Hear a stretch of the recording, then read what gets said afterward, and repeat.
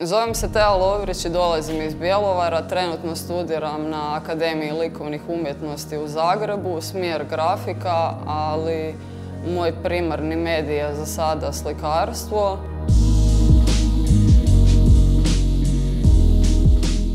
U svojem radu se krećem između apstrakcije i pejzaža, lirske apstrakcije s kojom pokušavam oslikati emocije, određena stanja, komentirati događaje na nekakav suptilan način kroz poteze na površini.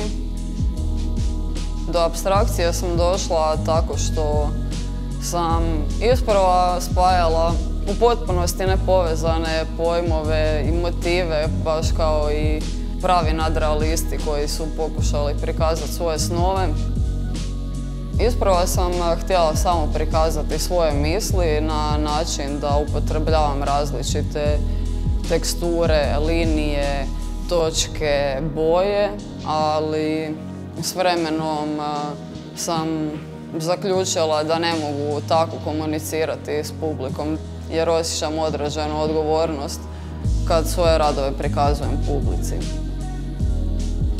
Moja paleta je intenzivna i žarka jer pokušavam u slike unijeti čisto životnu energiju, iskru života.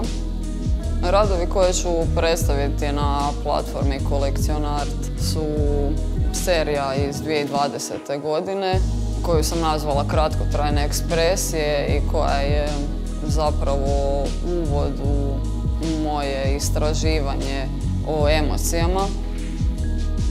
Počela sam se baviti umjetnošću jer smatram da umjetnost jedina može iskomentirati život.